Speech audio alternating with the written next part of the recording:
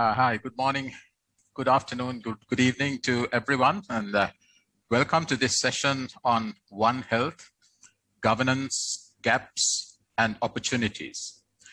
So let me start by introducing the excellent panel that we have.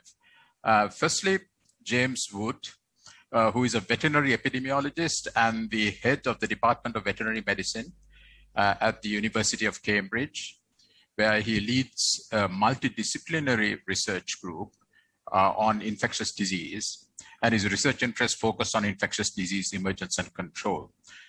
Ensuring that research impacts on policy is a particular interest for him.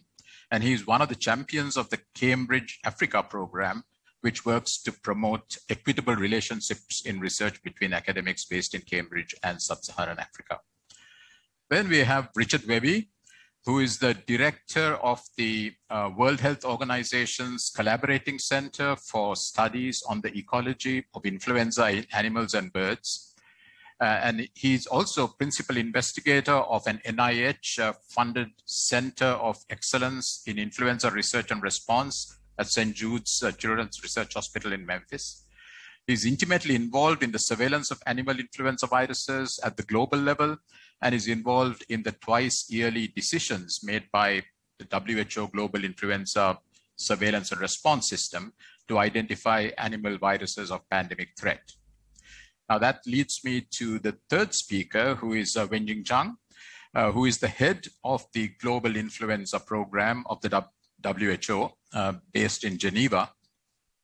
And in this role, Dr. Zhang provides leadership and coordinates global activities on influenza surveillance, virus monitoring, surveillance, detection of emerging novel viruses, risk assessment, identifying vaccine viruses for both seasonal influenza and pandemic influenza, pandemic preparedness.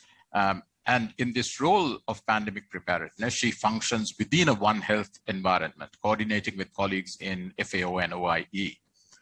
Before taking on the role as head of the Global Influenza Program in 2012, Dr. Zhang coordinated the WHO Global Influenza Surveillance and Response System, GISRS, building a functional global system of surveillance, preparedness, and response. And it was in this capacity that she was intimately involved in the response, the WHO's response to the 2009 influenza pandemic. So I think we have a great panel, and we'll try to keep it discussive as far as we can.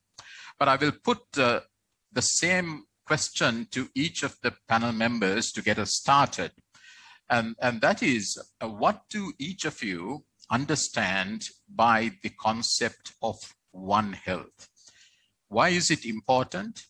And what is your own role in the practice of One Health? So maybe I will start with James. Over to you, James.